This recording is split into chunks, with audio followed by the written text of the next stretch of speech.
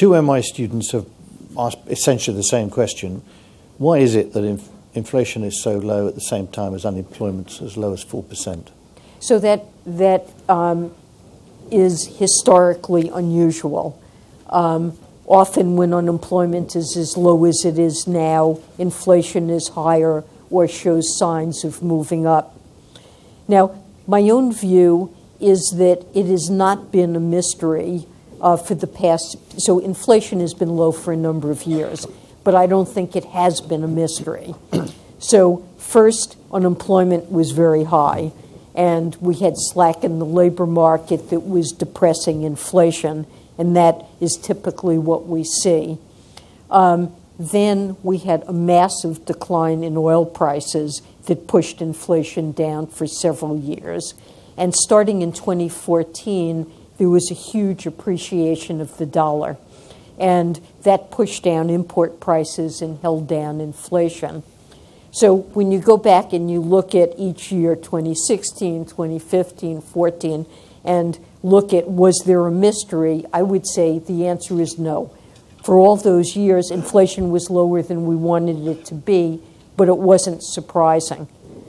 This year, low inflation is surprising because we're at essentially full employment with a 4.1% unemployment rate. Oil prices have been stable. The dollar has been roughly stable. Inflation is surprisingly low. But I guess what I would say and what the working hypothesis of our committee is that, look, there are other factors, a whole range of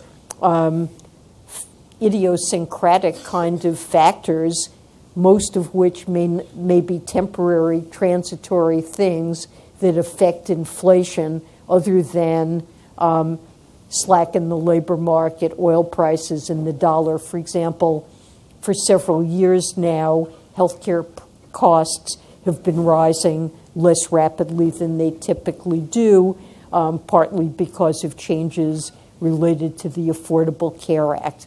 Okay, that may be a big enough sector that that's had an influence, but one that's likely to be transitory.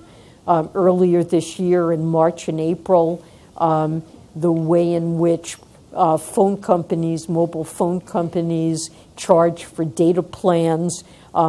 They began to offer unlimited data, and although nobody really saw their cell phone bill change a whole lot, the statisticians at the Bureau of Labor Statistics decided that that was really a massive decline in the effective cost of cell phone services, and that caused a very large decline in prices. So there are idiosyncratic factors, I would hypothesize, that are holding it down this year.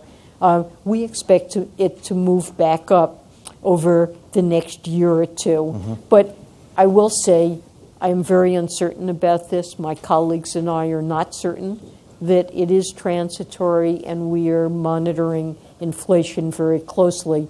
And I'll go back to what I said earlier about keeping an open mind and not assuming you have a monopoly on truth.